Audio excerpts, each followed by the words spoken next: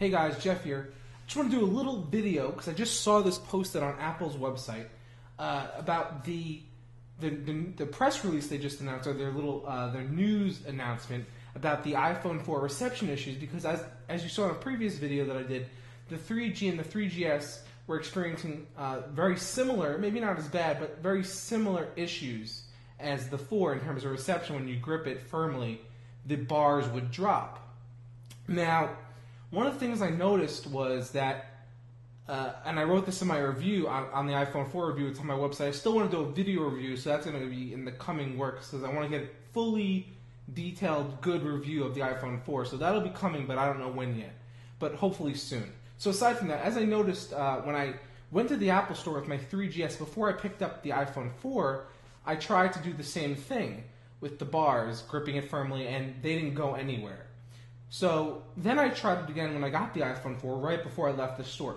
Nothing, no issues at all, no death grip as they call it, bars remained full.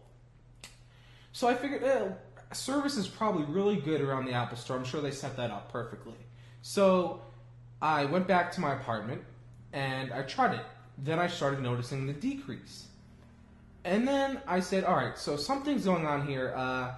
It seems like in places where at&t signal is actually really good, that the bars seem to be indicating that they are in fact fine. Now, I went in my apartment. The service here is not that great, but it's not bad. So I figured, okay. So I never really had full bars in the apartment. Occasionally I do, but not often. So then I went to my house, where the service of at&t service is really, really good. And I tried it there with the iPhone 4. No loss in signal, no loss in bars, no loss in anything.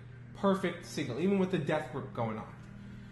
So I came to the conclusion that it's at&t, not Apple per se. That it's just something's going on software-wise. And excuse the noise outside, it seems like they're doing some gardening out there. But it's at&t service that just, at&t's service, which is bad, and not so much Apple. Now, I don't want to seem like an Apple fanboy because I like to use both platforms, but I do like Apple products. So I'm not trying to be Apple's savior here. All I'm saying is that they're announcing now in this news release, this news announcement, that that iPhone 4, that the iOS, which also runs on previous iPhones such as the 3G and the 3GS, is flawed in the way that the algorithm that they use to tell how many bars are available to you, how much signal you have going to your phone, is flawed. That it's totally wrong, and that's a direct quote, is what they said. That it's totally wrong, and that they should have a fix out in a couple weeks. Now, what they're saying is that they're overstating how many bars you actually have by 2 bars, two full bars. So in areas where it says you have 4 bars, you actually, in reality, only have 2 bars. Which I guess makes sense to me. Because while I know a lot of people are going to jump on the bandwagon saying it's the antenna, how could it be a software issue? It's the antenna. There's no way it's a software issue. Just impossible. Yada, yada, yada. I think that there may be truth to this. If it's not completely true, there is definitely truth to this statement. Now, whether or not it's 100% true, I don't know. I don't have the ability to fully test something like that, but in my experience, it seems that that is actually the case, that the iPhone software, the iOS 4, is overstating how many bars are actually available to you. That seems like it could be plausible. In my experience, it seems to be that's the way it's working out. Because as I mentioned, 2 places that I went, one the Apple Store, where you would expect excellent service, and 2, my house, also a place that, up in the air, there's nothing special about my house that says at&t service has to be good there, it just happens to be, and no issues there. So, and then at my apartment, where the at&t service isn't that great, there's issues.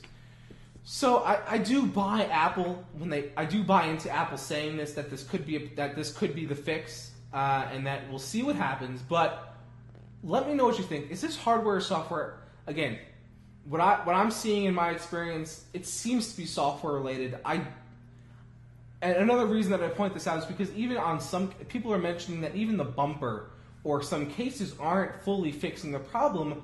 And if it were an antenna issue, and these were the supposed fixes that Apple had the bumper to fix the issue, that's the conspiracy going around, then you would think it would fix it. But in many cases, I'm hearing people report that it's not fixing the issue. And then again, 1.7 million people bought this phone already. And you only hear about the people online who have the issue. You don't hear about the people who don't have the issue. And then again, that's all the media is reporting about all the people who don't have the issue, as opposed to the people who all the people who do have the issue, as opposed to the people who don't have the issue, who don't care. They just won't speak up about it. They say, "Oh, it's working fine for me," or they're just not as tech savvy and they don't know any better. So we'll see what happens when they release the fix. Want to know your thoughts. And again, thanks for watching. We'll see you next time. And remember, take care of your computers.